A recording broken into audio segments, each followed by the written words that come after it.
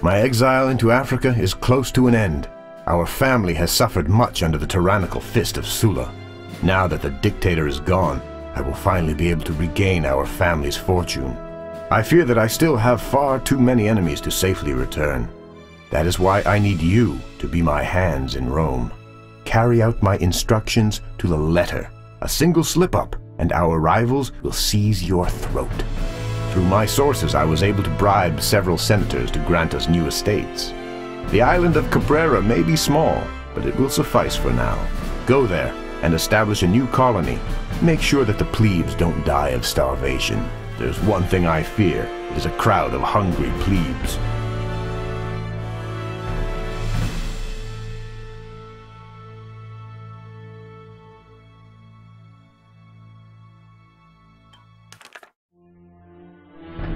We Romans are the greatest force in the known world.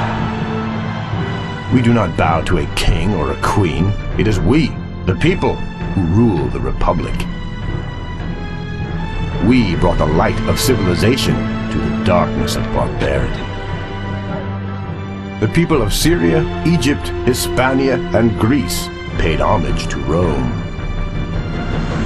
Then the tyrant Sulla marched his army into the Senate and threw the Republic into chaos. Many Romans lost their lives. Even more lost their property and faith. Our family stood in defense of the Republic and was cast into exile. Sulla is dead now, yet we still live on the African coast, our fortune lost in the fire of the Civil War. It is our destiny to return home and take our rightful place among the Romans. First among equals.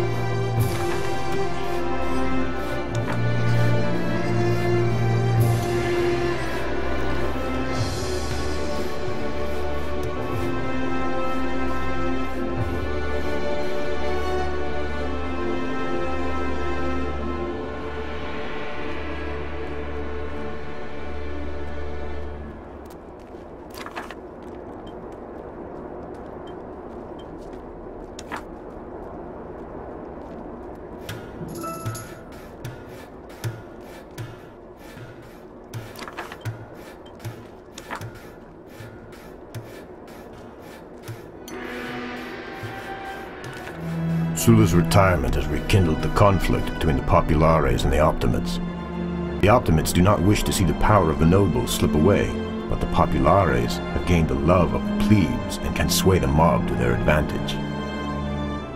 I fear that this may escalate to a new civil war. Now is not the time to choose sides. It is best you appear available to both parties.